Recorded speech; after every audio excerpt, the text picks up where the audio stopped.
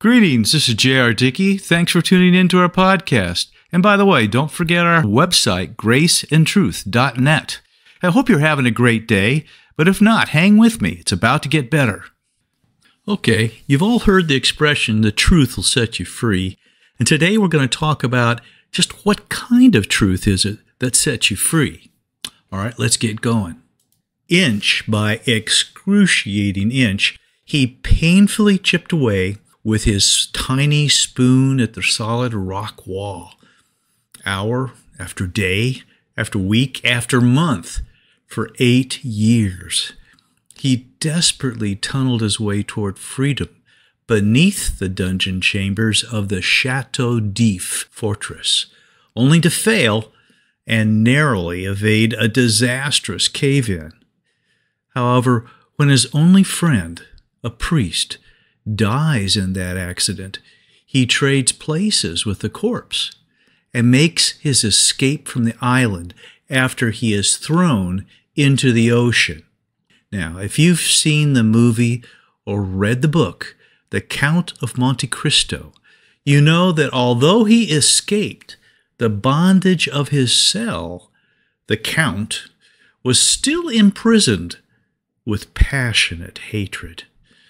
And thus is humanity, imprisoned. This planet is like, it's a Chateau d'If itself, if you would, amidst the cosmos, and here mankind toils, scrapes, and chips away at the meagerness of existence, hoping to find escape.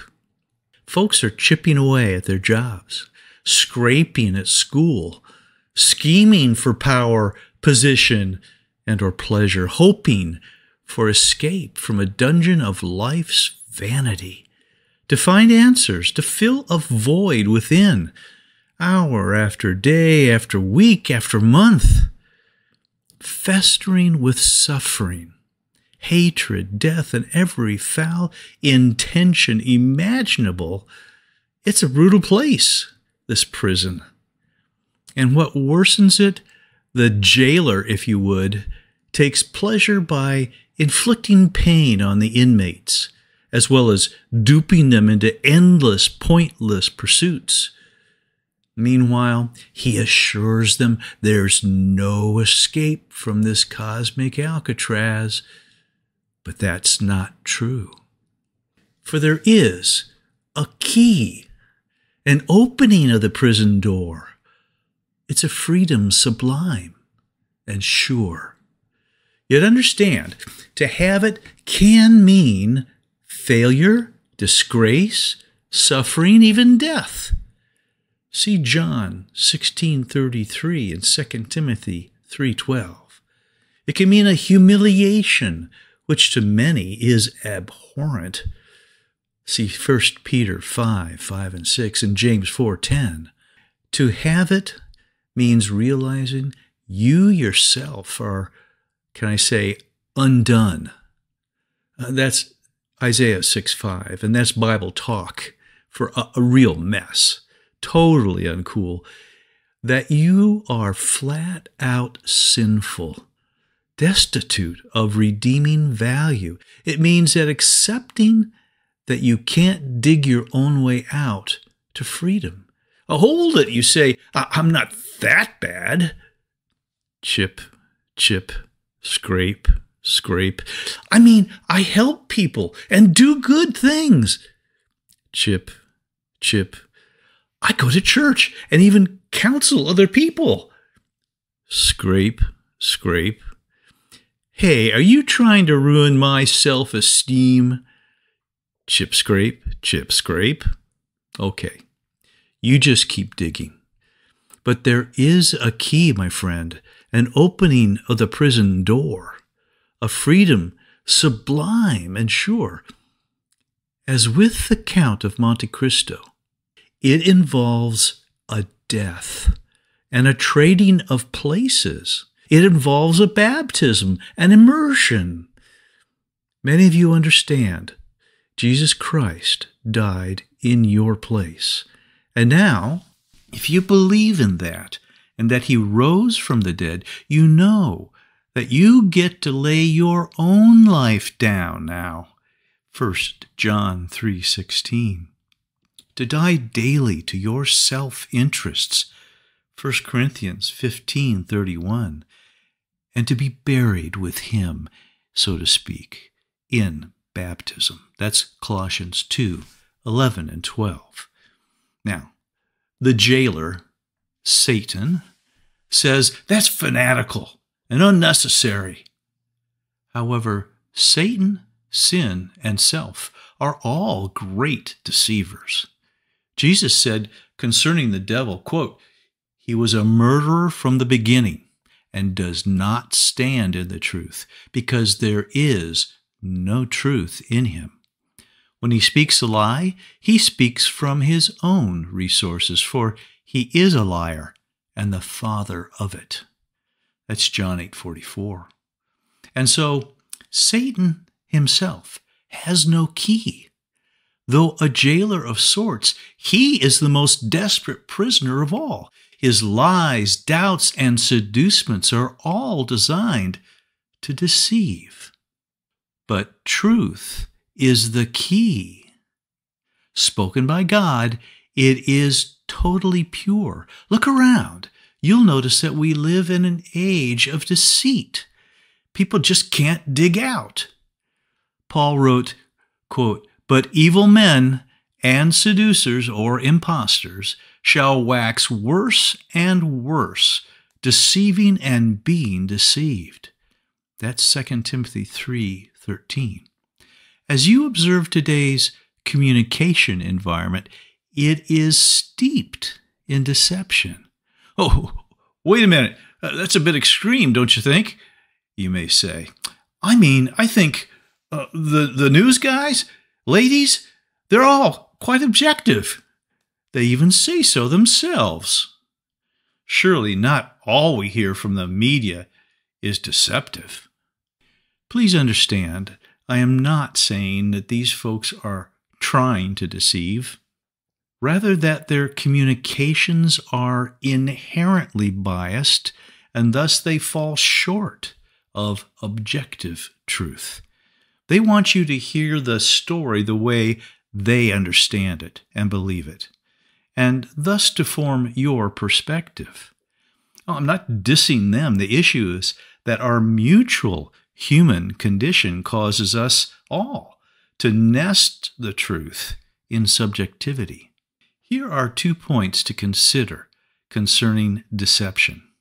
First, by definition, deception appears truthful. And second, motive makes a difference. I'm going to repeat that. First, by definition, deception appears truthful. And second, motive makes a difference. That is, a true statement made with any motive other than God's is inherently a false witness. Now, you may think those are overly radical statements, but hear me out. Satan knows that if a lie did not appear truthful, it would fool no one and be useless to the liar. This isn't confined to the used car lot.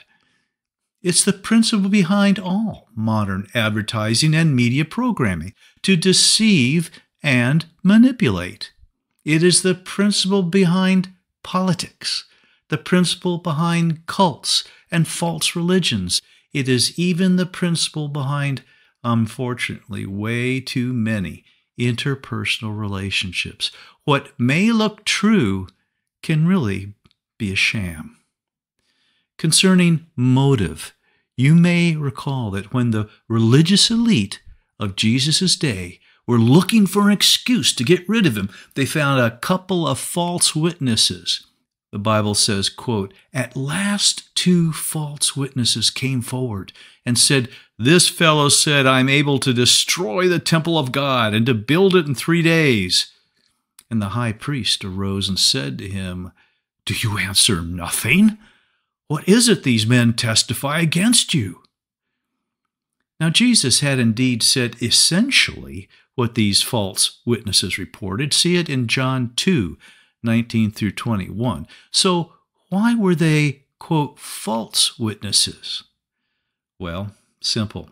Context and motive. Their motive was indeed to do evil, and what they said was taken out of context. By contrast, everything God says is completely true. In fact, here's something God can't do. Are you ready? He can't lie. See Numbers 23:19.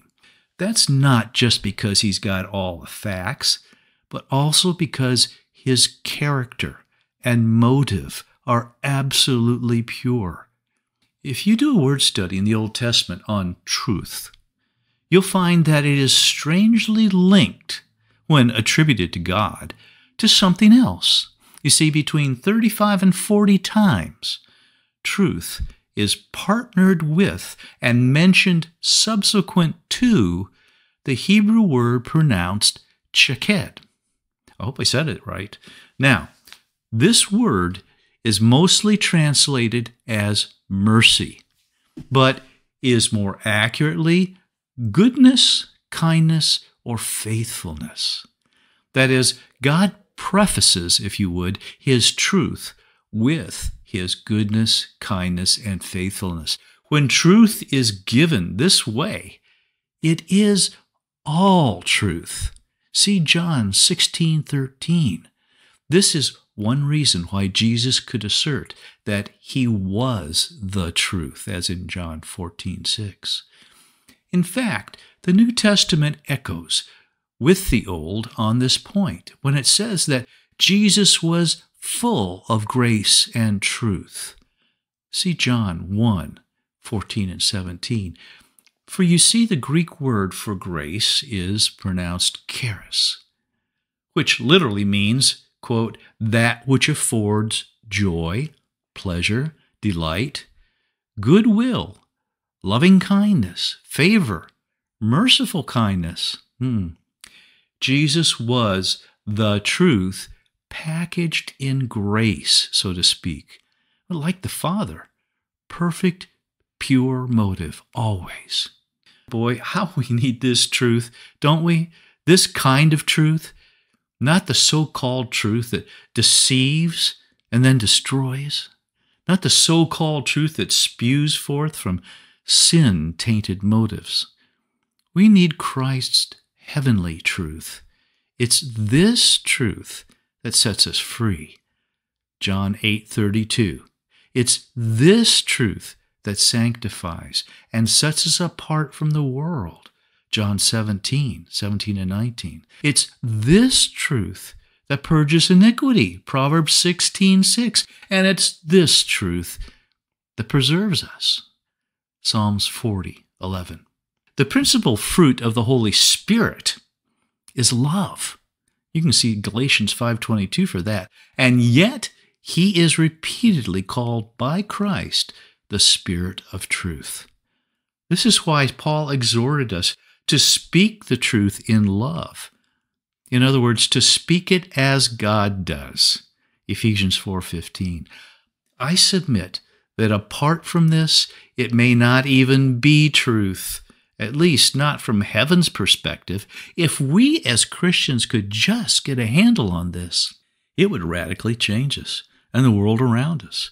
We're so quick to level people privately and publicly with truth and to think we're justified because all I said was the truth. But if we want to learn, I'll call it the lingo of heaven, we need to understand that Father God's way is goodness, kindness, and faithfulness with truth. And Jesus Christ's way is grace and truth. And the Spirit's way is loving truth. As the psalmist writes, chesed and truth are joined together in God. See Psalms 85:10. Mankind in the beginning fell through deception. He's enslaved and imprisoned by deception. And even when saved by grace, can be made ineffective because of deception. Soon, a grand deceiver, the son of perdition, is going to come on the scene. May we let the Holy Spirit lead us into all truth, not just more facts, more data, but into the place where we perceive and speak the truth as God does, with, can I say, heavenly mindedness. Now may the Lord grant you peace in the midst of any storm and faith to trust Him. Look for our next podcast, and may you realize more of His grace today.